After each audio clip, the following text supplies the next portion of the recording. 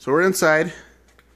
I'm not going to take it apart, but it basically has a terminal here, a terminal right here with because it can do two separate MPPT connections for the solar panels. We have it set up so it's just one, so they're bridged.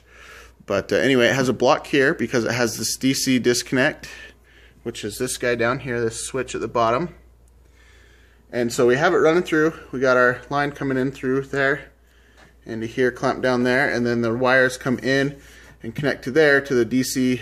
They come in right here, connect to the DC box in there, and then that goes up from the switch, this DC disconnect switch, that goes up to the bar that's on the motherboard right here for that. And then the AC has another terminal right here, and it'll come out this side and go there to our city, and they'll hook that up. But